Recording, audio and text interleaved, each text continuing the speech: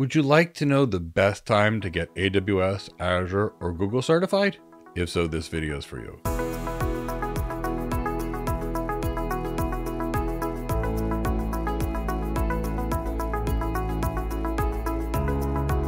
Hi, my name's Mike Gibbs, and in today's video, we're going to talk about the best time to get certified. And whether it's your AWS certifications, your Azure certifications, your Google certifications, or honestly anybody else's certification, there's a best time to get certified. There's a time that's going to be strategic for your career to get certified. And we're going to talk about that in this video. So when it comes to getting hired for your tech career, there's two components of getting hired. Well, there's a few more, but there's two primary components. One is being able to do the job and having the skills to do the job.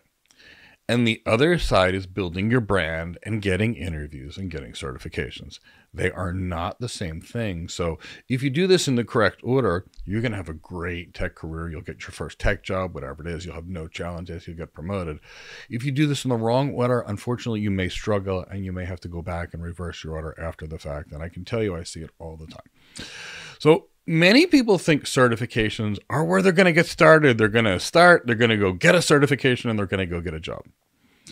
Unfortunately, that approach usually fails. And let's talk about why the certifications are not the starting point.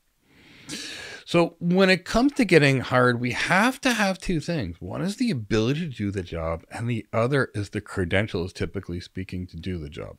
Now, we can get hired with the ability to do the job with 0 credentials, but no matter how many credentials we have, if we can't do the job, we still can't be hired. So please understand that. So let's talk about skills that get someone hired versus skills that get someone certified. Let's say we're dealing with, say, an AWS solutions architect or an Azure solutions architect or a Google solutions architect, what have you. During the certification, here's what they're going to learn. They're going to learn about the name of something and how to set something up, typically via like a web page setup wizard, something like that, or via a command line. So the name of something and how to do it.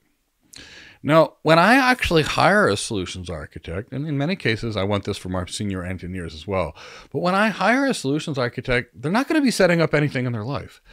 But what they do need to know is have a certain set of skills. Now, I need my solutions architects to have what you call professional judgment, which is not how to set something up. It's knowing when I should use a service, when I should not use a service, what are the alternatives, and what are the alternative strengths and weaknesses, and which might be best for my business given all these constraints and trade-offs. So another thing that I might expect out of a solutions architect is a trade-off analysis. Someone that can compare, say, latency versus cost, or security versus inflexibility, or availability versus complexity, or availability versus cost. Or, do I use this next generation firewall, or can I get away with this AWS WAF? Well, what's the difference in the way these two firewalls work, and which one would be better for my security? So that's the kind of thing that you would do as a solutions architect, but that's not going to be taught in a certification. Now, in any role, say a solutions architect, or even a serious engineering job, I need the person to understand the underlying technology, how the underlying technology fits together, the impact of a change in one part of the system to the other part of the system. That's job skills, but unfortunately, none of this is going to be in any certification, including the AWS Solutions Architect Professional, the Azure Solutions Architect Expert, and the Google Professional Cloud Architect. They're much more about the name of something and how to configure it. Now, when I hire someone, they need to understand failure modes and say limitations. When something's going to break, how is it going to break? Where is it going to break? How's that going to impact the system? And how do we design around the breaks? Now, at the same time, in the architect, I might need excellent communication skills, excellent leadership skills, excellent sales skills, excellent presentation skills, business acumen, that kind of thing. And the certification is not going to teach that, but that doesn't mean the certification is not worthwhile. The certification is still very worthwhile. So I like to look at an AWS certification or an Azure certification the same way that I developed my education and my career. I spent 7 years in school, and then I got board certified to do my job, but it was the 7 years in school where I learned how to be an internal medicine nurse practitioner and do that job. And the board certifications afterwards, that was just showing the world I was ready. Now, when I started my tech career, and I've helped countless people in every country you can possibly imagine now, working at AWS, Azure, Cisco, Google, IBM, Accenture, Deloitte, KPMG, Capgemini, PricewaterhouseCoopers, Barclays Bank, and I could go on. Most of the cases, people came to me and they had a certification. But the certification lacks the context, the certification lacks the skills. And in their case, they were certified, and then we got them trained. But in your case, I want you to think about when to do your certifications. I want you to get them because the certifications build your brand. They make you look good. Certifications help you get an interview. And that's a wonderful thing. But the certifications won't get you hired, but they will get you the interview, and it is your skills that gets you hired. So I want you to train your skills first. And after you've got the skills to do the job, that's when you do your certifications. Then you polish up your resume. You go out there, build your brand. You train for your interview, and you get hired. But skills first.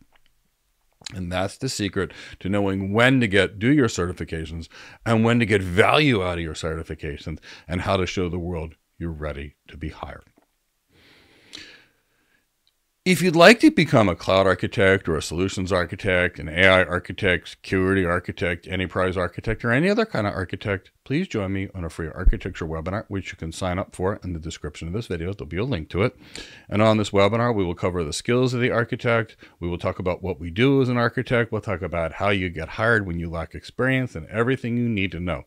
We will also give you opportunities for at least an hour to ask live questions on Zoom to me about your career, and we'll do anything we can to actually help you in these free cloud architect, enterprise architect, security architect, AI architect type webinars. If you enjoyed this video, please give it a like, subscribe to our channel, and hit the bell to be notified of new videos to assist you in your IT architecture career. This is Mike Gibbs signing off for now, and I hope to see you in another video soon. Take care.